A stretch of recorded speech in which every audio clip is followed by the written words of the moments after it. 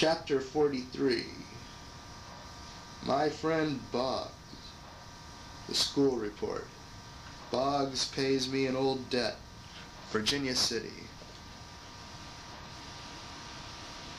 However, as I grew better acquainted with the business and I learned the run of the sources of information, I ceased to require the aid of fancy to any large extent, and I became able to fill my columns without diverging noticeably from the domain of fact. I struck up friendships with the reporters of the other journals, and we swapped regulars with each other and thus economized work. Regulars are permanent sources of news, like courts, bullion returns, cleanups at the courts' mills, and inquests. Inasmuch as everybody went armed, we had an inquest about every day, and so this department was naturally set down among the regulars. We had lively papers in those days. My great competitor among the reporters was Boggs of the Union. He was an excellent reporter. Once in 3 or 4 months he would get a little intoxicated, but as a general thing he was a wary and cautious drinker, although always ready to tamper a little with the enemy. He had the advantage of me in one thing: he could get the monthly public school report and I could not, because the principal hated the enterprise. One snowy night when the report was due, I started out sadly, wondering how I was going to get it. Presently, a few steps up the almost deserted street, I stumbled on Boggs and asked him where he was going. After the school report. I'll go along with you. No, sir, I'll excuse you. Just as you say. A saloon keeper's boy passed by with a steaming pitcher of hot punch, and Boggs snuffed the fragrance gratefully.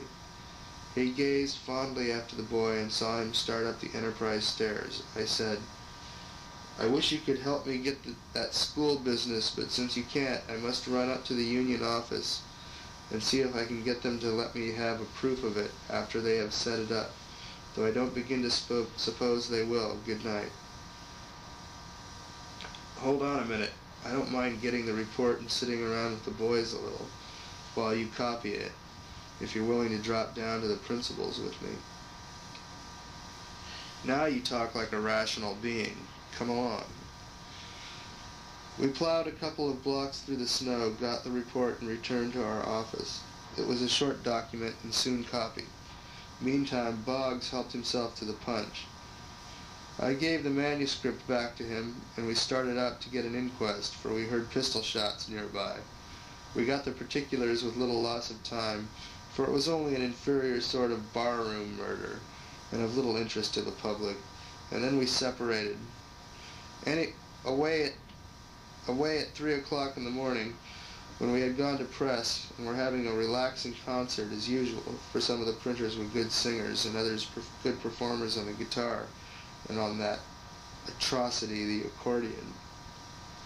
The proprietor of the Union strode in, and desired to know if anybody had heard anything of Boggs or the school report. We started the case, and all turned out to help hunt for the delinquent. We found him standing on a table in a saloon with an old tin lantern in one hand and the school report in the other, haranguing a gang of intoxicated Cornish miners on the inequity of squandering the public moneys on education, when hundreds and hundreds, this is a quote, of honest, hard-working men are literally starving for whiskey. End of quote. Riotous applause. He had been assisting in a regal spree with those parties for hours. We dragged him away and put him to bed. Of course, there was no school report in the Union, and Boggs held me accountable, though I was innocent of any intention or desire to compass its absence from that paper, and was as sorry as anyone that the misfortune had occurred. But we were perfectly friendly. The day that the school report was next due, the proprietor of the Genesee mine furnished us a buggy and asked us to go down and write something about the property. A very common request, and one always gladly accepted to when people furnished buggies for we were as fond of pleasure excursions as other people. In due time we arrived at the mine. Quotes, nothing but a hole in the ground 90 feet deep, and no way of getting down into it but by holding on to a rope and being lowered with a windlass.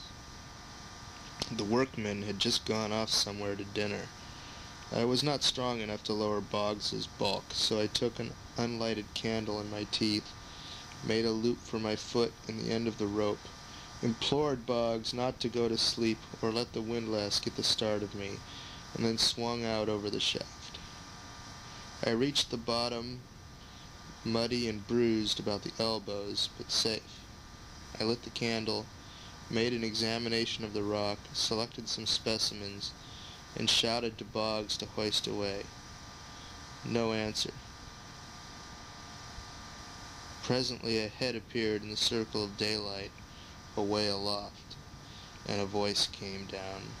"Are you all set?" "All set. Hoist away." "Are you comfortable?" "Perfectly." "Could you wait a little?" "Oh, certainly. No particular hurry." "Well, goodbye." "Why, where are you going?" "After the school report." And he did. I stayed down there an hour, and surprised the workmen when they hauled up and found a man on the rope instead of a bucket of rock. I walked home, 5 miles, uphill. We had no school report next morning, but the Union had. 6 months after my entry into journalism, the grand flush times of Silverland began, and they continued with unabated splendor for 3 years. All difficulty about filling up the local department ceased, and the only trouble now was how to make the lengthened columns hold the world of incidents and happenings that came to our literary net every day. Virginia had grown to be the liveliest town for its age and population that America had ever produced. The sidewalks swarmed with people, to such an extent, indeed, that it was generally no easy matter to stem the human tide. The streets themselves were just as crowded with quartz wagons, freight teams, and other vehicles. The procession was endless. So great was the pack that buggies frequently had to wait half an hour for an opportunity to cross the principal street. Joy sat on every countenance, and there was a glad, almost fierce intensity in every eye that told of the money-getting schemes that were seething in every brain, and the high hope that held sway in every heart. Money was as plenty as dust. Every individual considered himself wealthy, and a melancholy countenance was nowhere to be seen.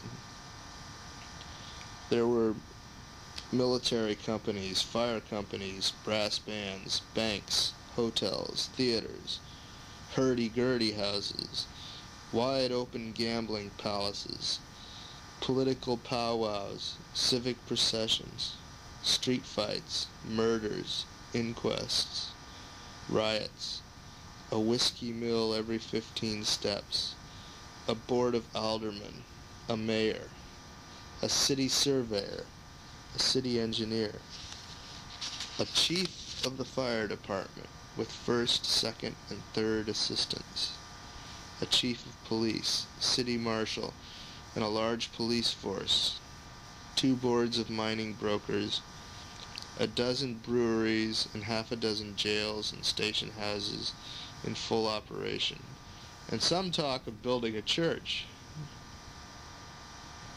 The flush times were in magnificent flower.